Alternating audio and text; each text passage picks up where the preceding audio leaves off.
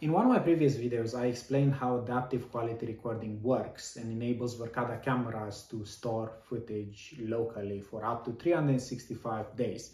And at the end of the video, I did promise you I'm gonna have a small deep dive when it comes to the bandwidth that Verkada products require. We're gonna be focusing on cameras because as opposed to most of our other products, you also have to think about the actual streams themselves, not just the management bandwidth. So first of all, let me explain what actually happens in the back end when I press one of these cameras and it loads up. You'll see here, it's past midnight in San Mateo and I'm pulling live high quality footage from the camera overlooking our front door. So I'm going to use this diagram that's been built by one of our engineers, Maurice, to give you an idea what's happening when the camera communicates to the cloud and with any devices that are looking to pull footage from it.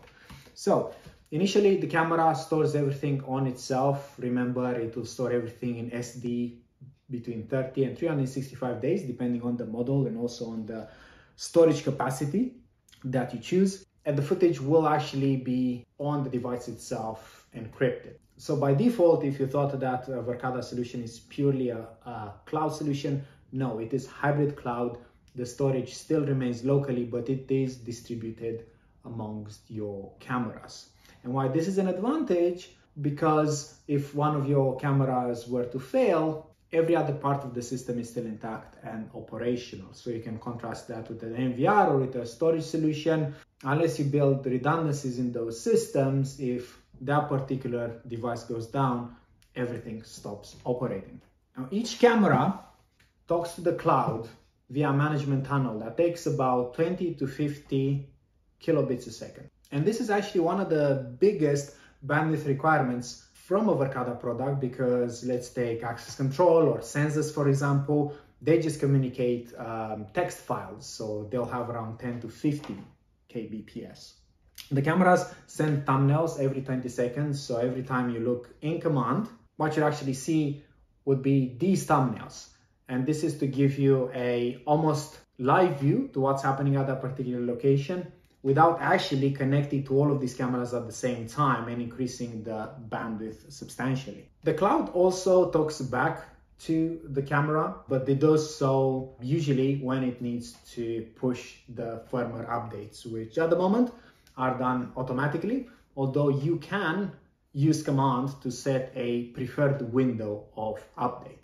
From then onwards, let's say you click on a camera in the browser of any of your devices, the cloud will actually act as a broker. And depending on the type of camera you pull and the resolution, it can go between 300 kbps all the way to 3 megs. But if you're actually local to the camera, so the device can route to its destination over TCP 4100, the stream itself will actually not leave the premise. So if you were to look at your ISP line in real time, you'll actually only see the management traffic.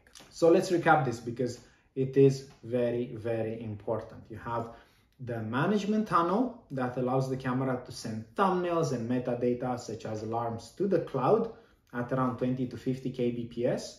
So even with 100 cameras on site, you still need just about 5 megs of upload bandwidth.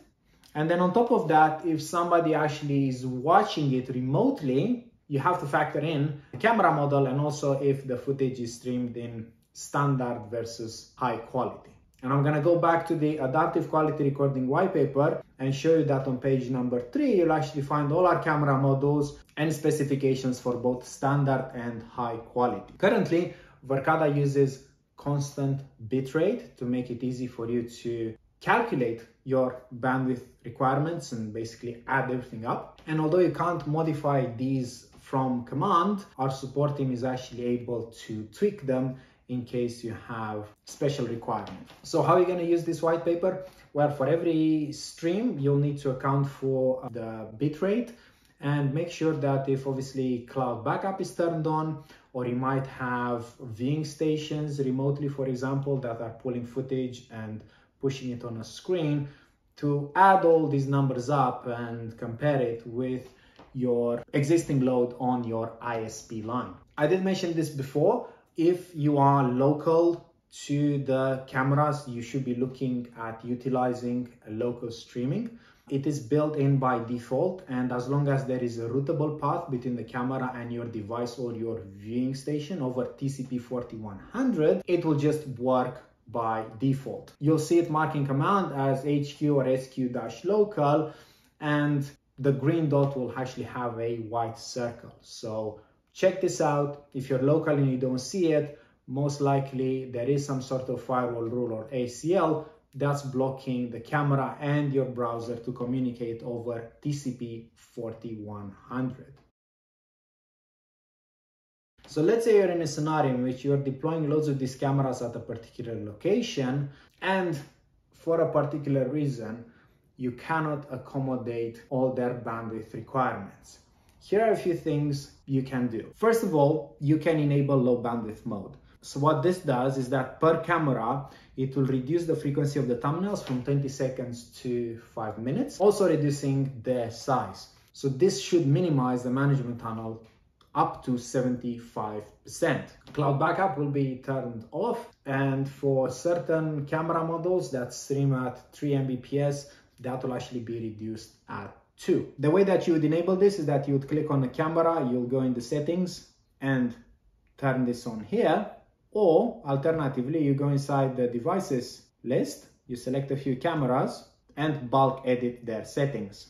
Another thing that you can do is go inside the camera settings page and make sure that the default cloud live stream quality is set up to standard quality. So if anybody were to watch footage remotely, they'll actually manually have to increase it to high definition and throttle the bandwidth. But in most cases, they might actually be able to do their work with standard definition. Last but not least, and we just released this a couple of months ago, you can actually set a bandwidth limit on a site or a sub-site.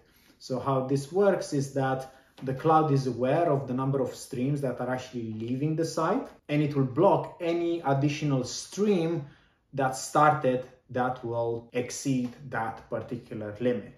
So just to summarize, Verkada is a cloud-based solution, so you will require a certain amount of bandwidth for each device that you place on your site. However, as shown in this video, this is actually not as great as you might have imagined. The management tunnel is between 20 and 50 kbps, and you can reduce that further with low bandwidth mode. You can default all remote streams to standard quality, and you can even enforce a bandwidth limit for the whole site, making sure that a lot of people don't log in at the same time and impact your day-to-day activities. Each camera streams via constant bitrate, and you'll be able to see those numbers in the datasheet so you can plan accordingly, and make sure that you're always using local streaming, especially if you have a security team on site looking at the footage constantly, because that will obviously make all the cameras stream at the same time.